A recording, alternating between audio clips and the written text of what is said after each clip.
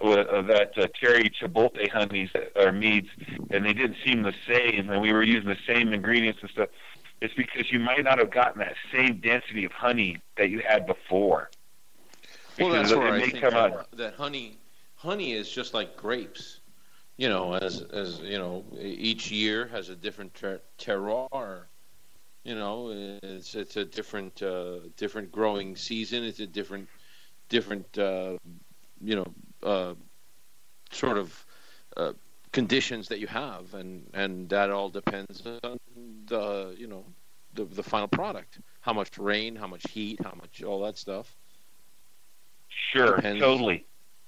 You know, I think that's where mead and wine, as we know, grape wine, honey wine and grape wine are pretty much equal in that it really depends on what happens that year and what kind of honey you get at the end of that particular year.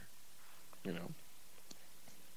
Yeah, it's and it also, you know, when I teach my mead making classes, there are three things that make mead: water, honey, and yeast. And every yeast is going to change the flavor of your mead. The honeys are going to change the flavor of your mead, and the water is going to change the flavor of your mead. So you can use that exact same recipe and just change one of those three elements, and the mead has totally changed. From alcohol content, I mean, I've used distiller's yeast, and if you get tequila distiller's yeast, and when you make tequila and you put it in there, you do get a harsher tongue lashing from the mead than you would from a wood, like if you're going to make a whiskey distiller's yeast. Sure. Because it has a wood spiral taste in it, and that's just from the yeast.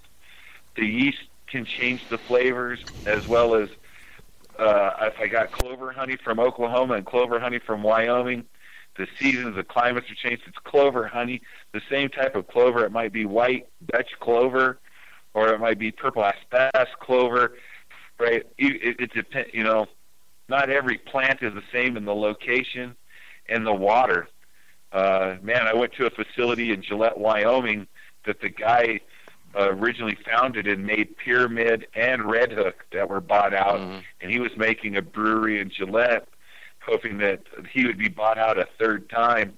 And he had a water purification and analytical machine that was like $1.2 million, that he could make the exact same water anywhere in the world. Nice. That if you brought him water from somewhere, he could copy that water with this machine. Wow. So, I mean, man, cool. That's phenomenal work. Did it make awesome mead? That's the only thing I care about. I never got to use this machine. I get most of my water from the mountains of here in Wyoming. That I have a retreat up in the hills that has a natural fresh spring water that comes out of the ground, that just runs out into a stream. And I go in and I dig a hole and go in with a pump, and I pump off the water, and I use it, and it makes good, sweet water.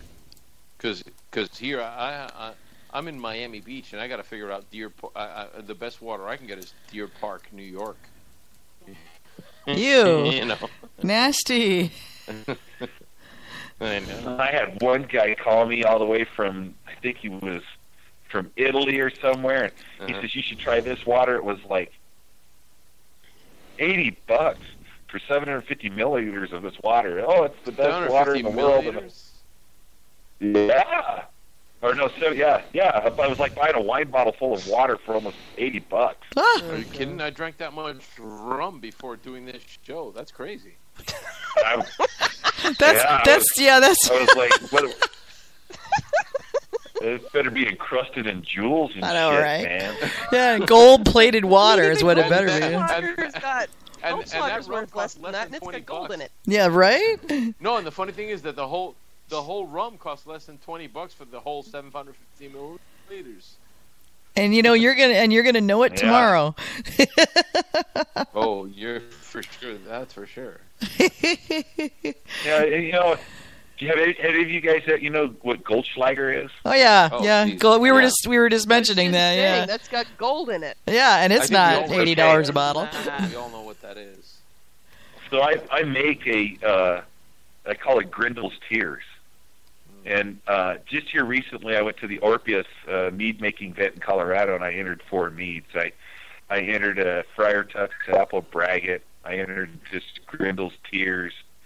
I entered a macadamia nut honey, or a macadamia nut mead that was made with macadamia nuts and macadamia nut honey. Oh, nice. And then I put in just a specialty mead that we make, or it was mead. And my King's Mead took first on historical. My Friar Tuck Apple Braggot took second in braggots. The macadamia nut took honorable mention for spices and nut meads. And my Grindel's Tears, they loved, but they said the oxidization in it was too harsh. And it's because we put gold in it. It has gold that floats around in it. And it's made with a salted brine water. We make a brine water using salt. And then we melt caramels and stuff in the salt water. And then so it's a salted caramel gold mead?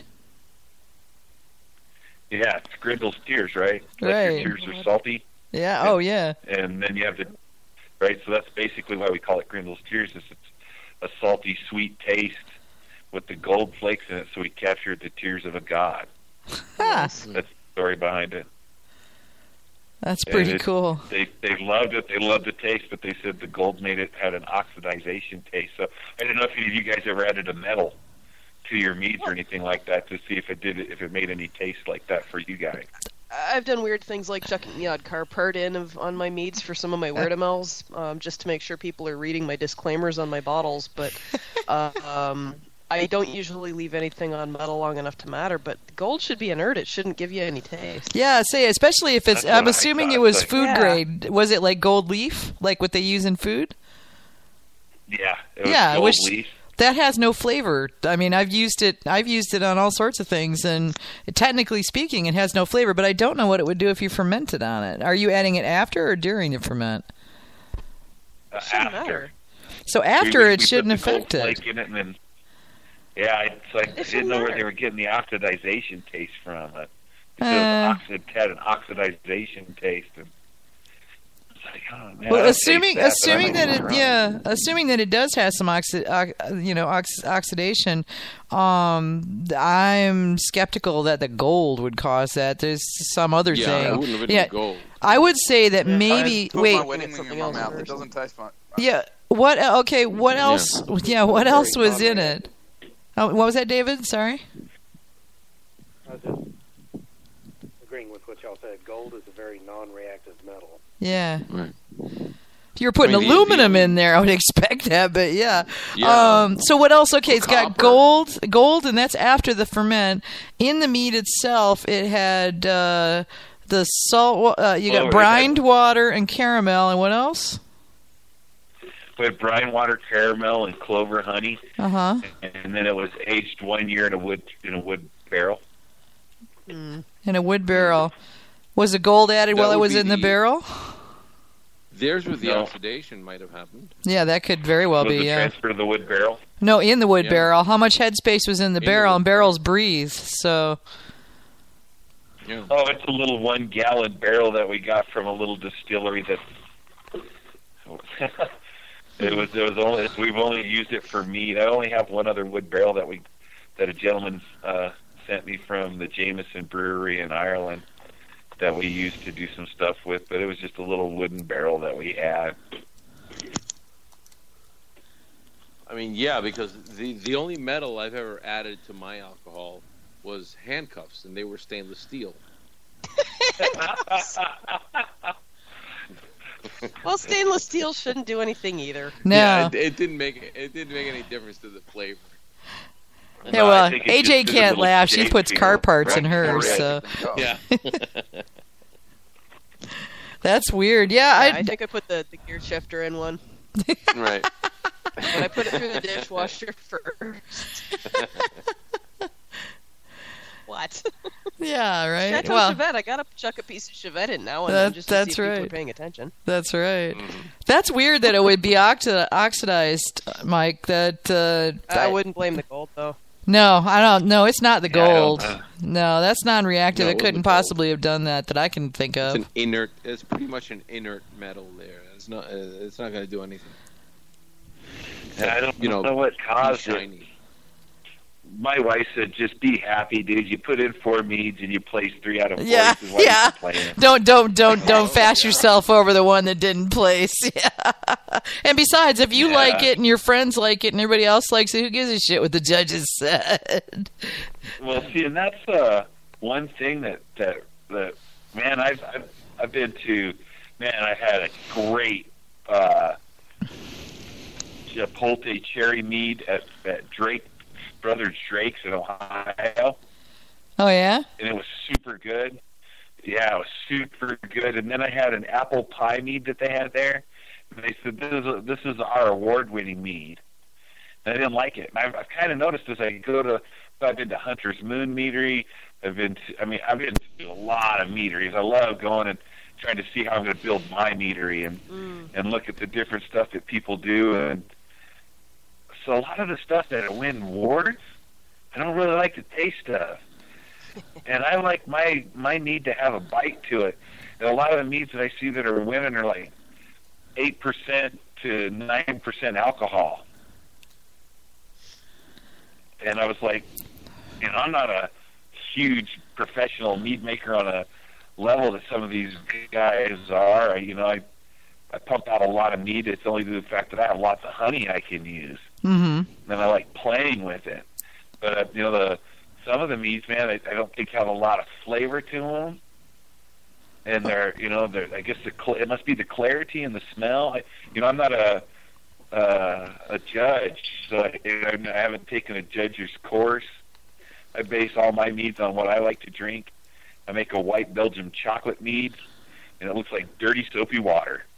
I mean, it looks just like someone dumped the dish sink water in a bottle. Well, there's a lot of discussion. It tastes just like chocolate. Yeah. There's a lot of discussion on clarity and how clarity affects flavor, because obviously if there's more stuff in the mead, there's going to be more flavor profile in the mead. Whether that's good or bad depends on the mead and what's left. But what happens with a lot of what it's contributing, yeah.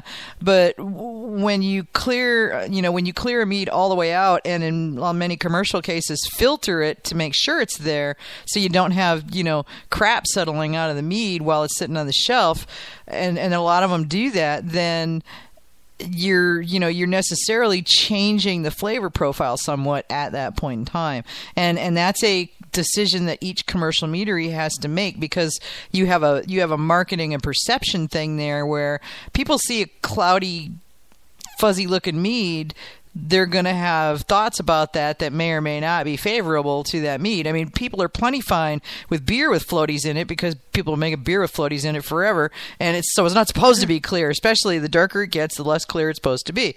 But with mead, people think of it like wine, and you never see thick, goopy wine with stuff in it. I personally don't mind a mead that's cloudy.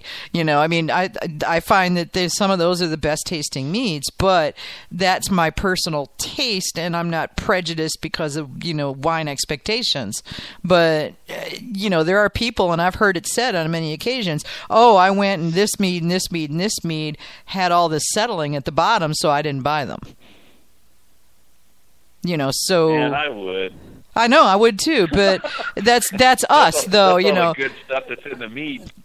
And I'm totally with you there, but a lot of people aren't. And so that when you go commercial, that's a decision you're going to have to make. Is that something that your market will accept? Because not all of them will. It just depends on where you're at. So, it's that kind of thing. But you're right.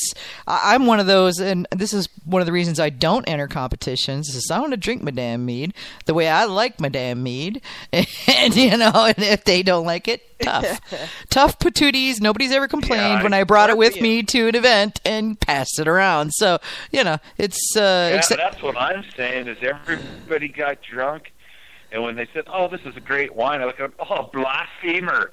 This isn't no goddamn wine. Right? It's his Wisconsin is showing.